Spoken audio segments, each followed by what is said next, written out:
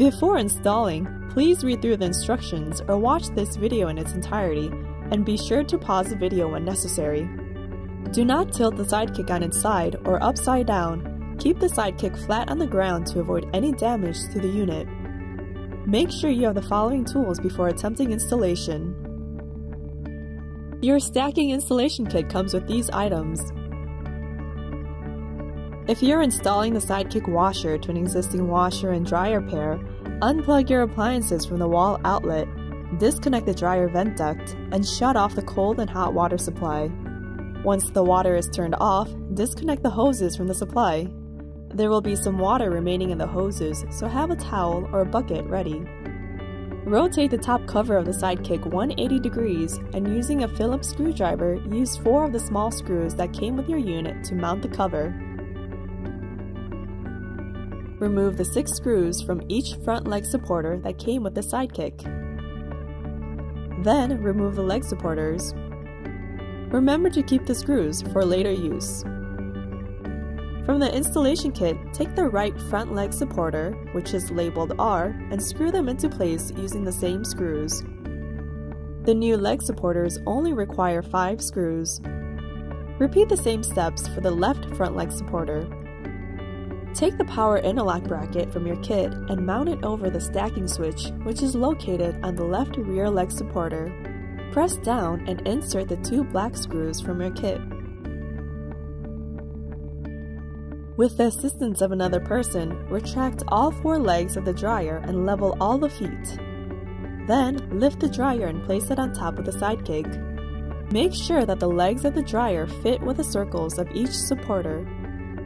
While facing the backs of the appliances, align the slots of the right bracket to the screw holes of the appliances. Screw 2 pointed screws into the Sidekick and 1 pointed screw into the dryer. Then insert 1 blunt screw into the supporter from the side of the bracket. Repeat the same steps for the left bracket.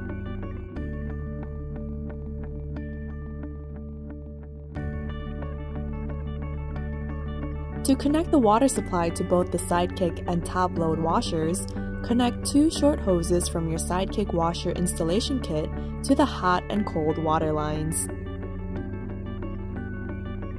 Then connect Y connectors to each of the short hoses and tighten firmly. Connect 1 long hose to the hot water inlet valve of the Sidekick and tighten firmly, and the other long hose to the cold water inlet valve. Connect the other end of the hot water hose to the hot water faucet's Y connector, and connect the other end of the cold water hose to the cold water faucet's Y connector, and tighten firmly. If you're installing a new top-load washing machine, connect both long hoses, which are supplied by your unit, to the hot water and cold water inlet valves. Connect the ends of the long hoses to the other side of the faucet's Y connectors, and tighten firmly. To connect the drain hoses of both your Sidekick and top-load washers, take the Sidekick washer's drain hose and connect the elbow end of the hose to the Sidekick washer drain. Use the provided clip to secure the end. Take the other end of this drain hose and connect it to the drain Y connector provided with your Sidekick washer. Use clips to tightly secure the ends. Then take the drain hose of your top-load washer and attach it to the adapter drain hose from your kit. Use the clips to ensure secure fit at each connection point. This converts the larger drain hose from your top-load washer to a smaller drain hole size of the Y connector. And then insert the Y connector into the drain. Use a tie strap around the drain hoses to keep them together, and tie another strap to any water line for a secure attachment.